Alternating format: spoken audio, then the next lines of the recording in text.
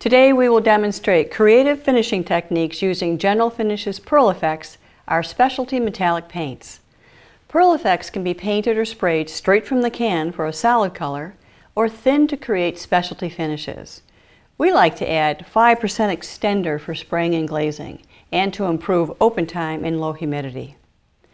Always use Pearl Effects over a sealed surface, such as General Finishes milk paints, sealed water-based stains, water-based top coats, or any primer.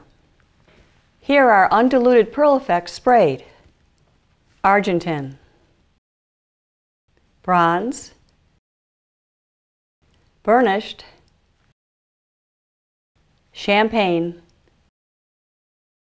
copper, and tawny. This may be the look you want, but Pearl Effects lend themselves to much more interesting decorative applications, such as dry brushing, stippling, marbling, and glazing. The first demonstration is dry brushing with only one Pearl Effects color. The first dry brush demo will be tawny over lamp black that's been sealed with high performance satin. I have my colors into the plate here. I'm just going to give a squirt of extender, and I want to condition a rag just so that I can get my brush wet, and I want a little bit of color. I don't want to use a lot, and this is really the key here.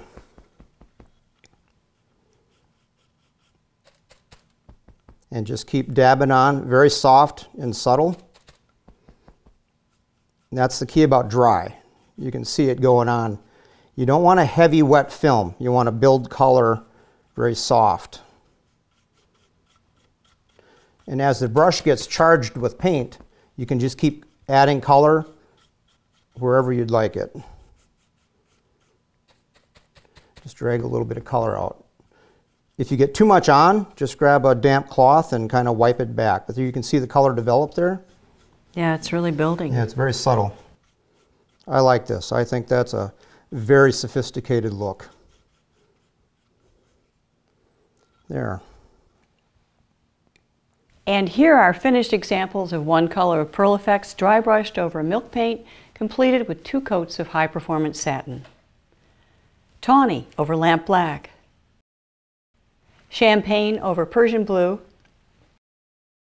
Argentine over Queenstown. And here's a completed table. The legs have been painted in Somerset milk paint and glazed with tawny. The top has been finished with Java gel stain with 2 layers of high performance satin. You can also dry brush multiple colors. In this demo, Tom will apply Argentine, copper, and tawny over 2 coats of lamp black milk paint sealed with high performance satin. Just like before, we're going to use the same techniques. Again, I want to use a little extender to kind of wet the colors out a little bit. I'm going to use a couple different brushes here because I'm starting with a different color. So drag a little bit of the Argentine silver, and I want to blot it off. The key here is just keeping it really dry. The silver is a little stronger, so it'll show up quicker. You see that? That's a nice subtle layer of color. And like I said before, if you get too much, just take a damp cloth and wipe it right back off. And I'll follow it with my next color, which is the tawny. And I'm going wet on wet here. So I'm going to let the colors work together. And this adds a second dimension of color, which really will make those moldings and those routed edges jump off the surface there. These are great combinations of color. This has become my favorite finish here. See? And that extender just makes that color slide a little bit easier, if you can see that. Now I'm going to take a third brush. I just want, again, wet out. I'm going to put a little bit of copper on here. Get my rag. And this is just dampens the brush so the brush isn't dry. A damp brush will pick up color and distribute it more uniformly. And I'll put that third color on there. Again, there it goes. See that going into the grain there? 3 different colors working together really create an unusual, real nice, subtle change of colors on your project there. I think that's really cool. It's gorgeous, Tom. Thank you. And here are finished examples of multiple colors dry brushed. Argentine and bronze over lamp black. Copper and tawny dry brushed over espresso water-based stain.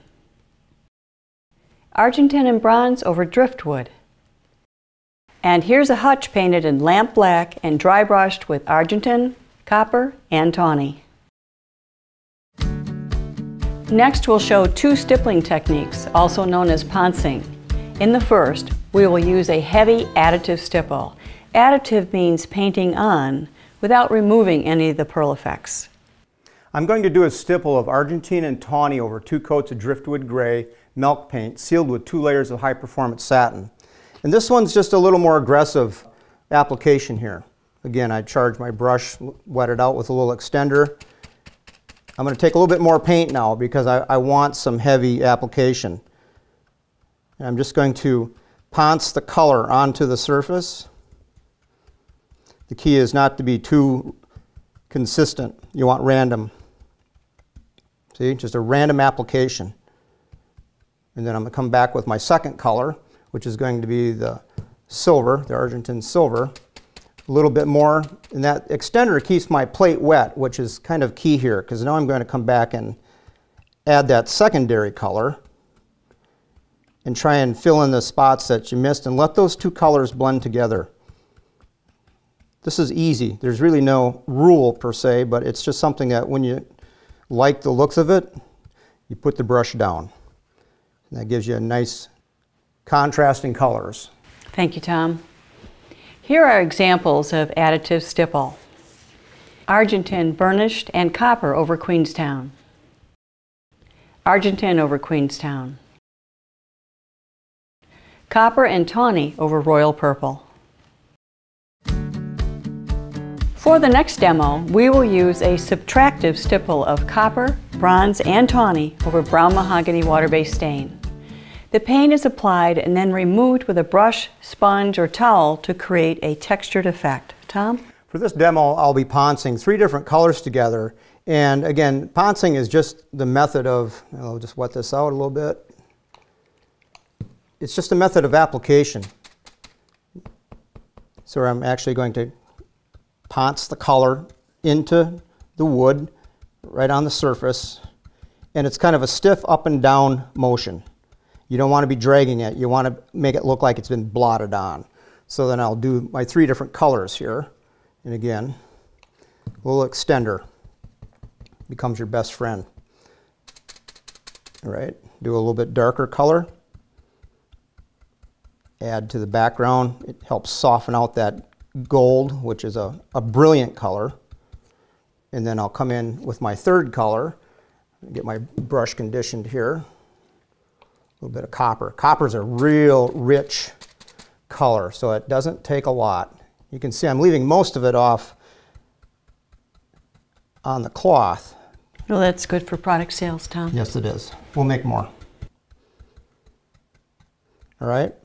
And then the next step is I'm going to take just a clean cloth, something without a lot of texture or pattern. And I want to just come in and blot this and soften. Look at how those colors just kind of blend together. And then as a final step, I'll take a soft bristle brush and I'll come down, and this is just a softening technique. It blends all those lines together so it looks like it's layers of color, almost like oxidation. There, that's cool. And here are finished examples of subtractive stipple. Tawny and copper over brown mahogany water-based stain. And Argentine, bronze, and burnished over Queenstown. And finally, you can mix pearl effects with our water-based top coats and glazes to produce a subtle look. We mixed 1 part high performance with 1 part burnished pearl effects. Chris? To start with, here's my brush du jour. It's from the Escoda Restore collection. I like it because the handle is thinner, fits the hand really well, and it has a natural bristle, nicely rounded. So we're using this mix of high performance and burnished, which I have in this jar. I'm just going to get it on the surface.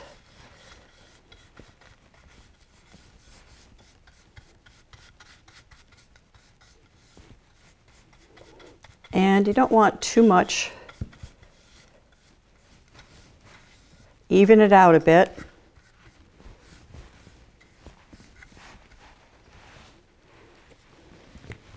And come back and do a subtractive stipple technique.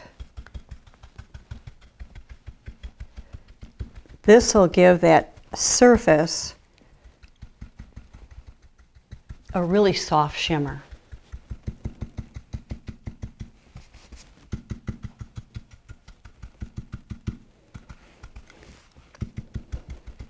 You can take off as much as you want, but this technique is fabulous for any of your bright reds, bright greens, and bright yellows. Those colors are really designed for glazing, poncing, and stippling. Here are examples of water-based top coats and glaze effects intermixed with pearl effects. 1 part burnished, 1 part burnt umber glaze, 4 parts high performance over patina green. 1 part burnished, 1 part high performance over holiday red. 1 part burnished, 1 part high performance over emerald. And 1 part burnished, 1 part high performance over 2 parts Tuscan red and 1 part dark chocolate milk paint. Be sure to protect your beautiful work with 2 coats of top coat. And here's a quick tip to extend the life of your brushes. It's real important when you're done painting using the pearl effects or any product, clean your brushes right away.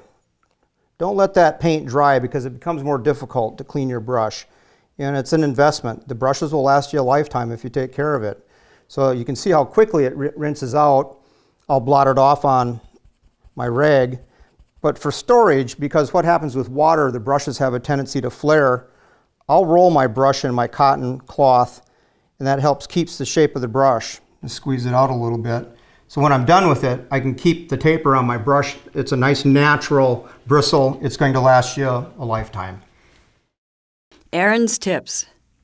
Apply pearl effects over sealed surfaces only, such as top coat, milk paint, or primer. Always seal pearl effects with top coat. Dry time to touch, 2 to 4 hours. Dry time to recoat when using as a paint, 12 hours.